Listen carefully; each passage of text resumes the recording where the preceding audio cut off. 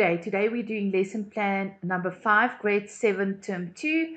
Our topic is add common fractions with the same and different denominators. It links to DBE workbook worksheet 33. Just quickly going to show you that. I'm going back. Here's your caps link. Again, we do a lot of revising of grade 6 work. We picked up in the field that in general grade 7 struggling with the basic concept of fractions, and so they struggle with calculations of fractions later on. So here's the dictionary. I want you to pause here. The learners don't need to know this definition of fractions because they're not working with variables yet. But what's very important is from here, from common fractions, there are 3 simple steps to add fractions. These, go through them, ask them to read, especially this one where we have 3 simple steps to add fractions, and pause it and ask them to explain it to you. Then look at step number 3, the simplifying of fractions. That's just to revise the previous lessons. Let's then go to the mental mathematics. The mental mathematics for today is you're going to pause here, and what they're going to do is they're going to answer it orally, or you're going to write it down, and it's time to pause. Welcome back. I'm going to reveal the answers. So you got the answers, pause here, and then you're going to write, you're going to mark the answers. Okay, let's go then to the fractions. So we're going to use fractions, and studies showed that if learners are doing fractions on number lines, the understanding is much better. So I'm first going to start where the denominators are the same, and most of the learners, they don't struggle with this part of the concept because you simply add 1/4 and 2/4. So showing it on the number line again is the number line from 0 to here, we got 1 whole. Remember, 4/4 is the same as 1 whole. So we got 1. So we got 1 pizza here, or 1 chocolate. So if we eat 1/4 of the chocolate and then we eat 2/4 of the chocolate, we ate 3/4 in total. So if the denominators are the same, we can add it. So let's quickly look at this example. And with this example, I'm using equivalent fractions to make it easy. So first, what I did is, I see quarters is where we divide one thing into 4 pieces. And then 1/2 is where we have 1 whole divided equally into 2 pieces. So on the number line, I've got 1 number line. Remember, 0 to 1. So 4/4 is 1 and 2/2 is 1. So this is 1 again. Let's refer to a chocolate. So this is 1 chocolate. So what happens is I ate 1/2 of the chocolate. That's the same as 2/4. And then I ate another 1/4 of the chocolate. And the answer is 3/4. So where the denominators are multiples of each other. So it means 4 can divide it by 2. So, or 2, 4, 6, 8. We look at the multiples, then they are multiples of each other. This method is very nice to use. So let's look here then at 1/3 and 1/6. So 3 and 6, they're still multiples of each other. And they did these in previous grades. So what I did is, firstly, to divide my number line into 6s. So I divided into 6s. So 6 6s is 1, 3/3 is 1. So let's go to the example of the chocolate again. So here I divided into 6s, and here I divided into thirds. So what happens? I ate 1/3 of the chocolate and then 1/6. How many chocolate did I eat? So now you can see I had 3 6s. But you can also simplify that. And by simplifying, I can just use my number line at the top to see 3 6s equals to 1/2. How do I also know it? I can divide the top number by 3 and the bottom number by 3, and I will get 1/2. Okay, let's look at the next example. So the next example, what we have is we have quarters and 1/8. The 4 and the 8, the denominators, they are multiples of each other. So what we did is divide the number line into eighths and divide it into quarters. So what we're going to do is we're going to say again, let's take the example of the one chocolate. So what we did is we ate 1/4 of the chocolate and then 1/8 of the chocolate. How much of the chocolate did we eat? 3/8.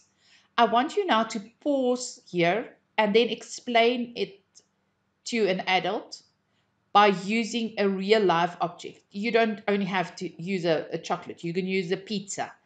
Um, and then you explain these 3 examples again.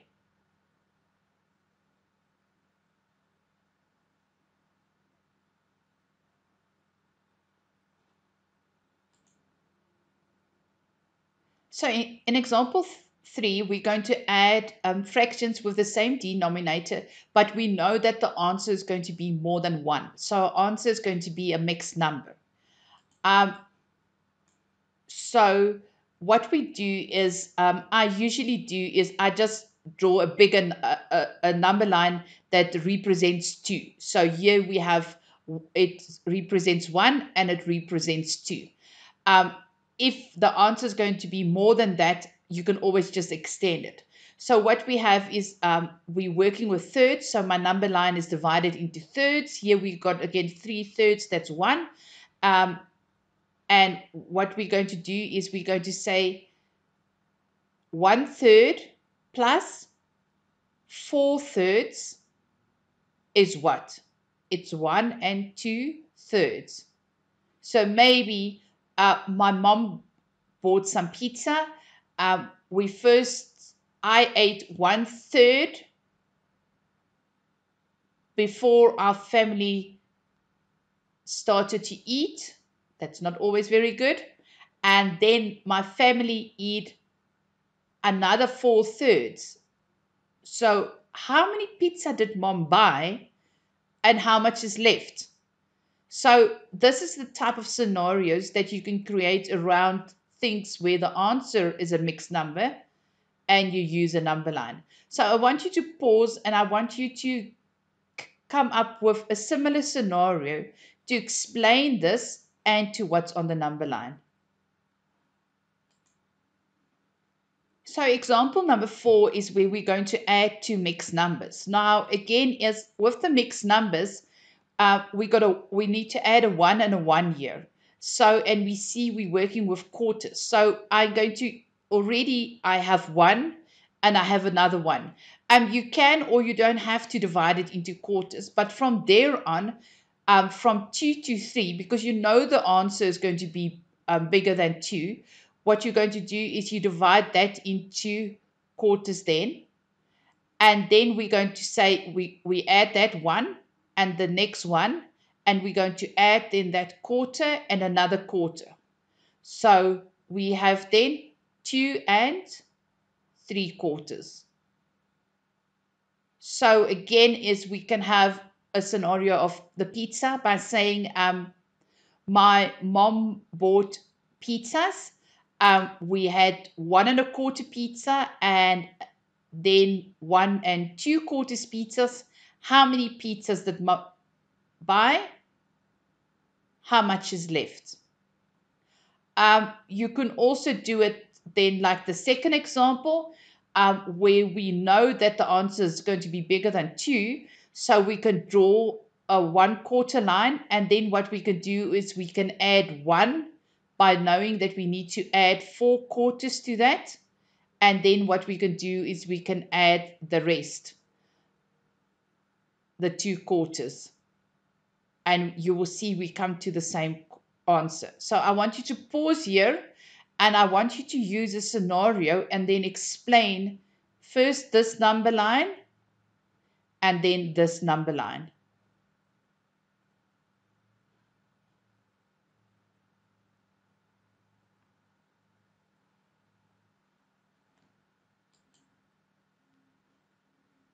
Well done. So now we go to third number line. So what I want you to do is I want you to look at your first number line, the second and the third. And I want you to compare these number lines.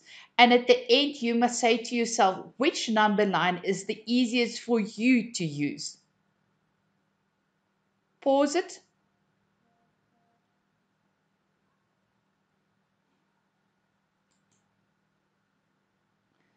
It's time now for your worksheet. So you can do the DBE worksheets or you can do the SATeacher worksheets.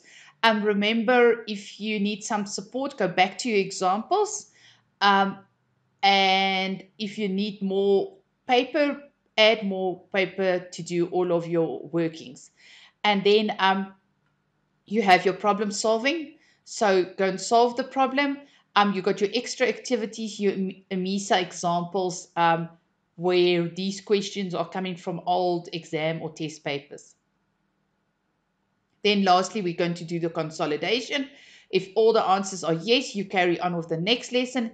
If you have some no's, you need to revisit, revise certain questions, or you need to ask SATeacher support.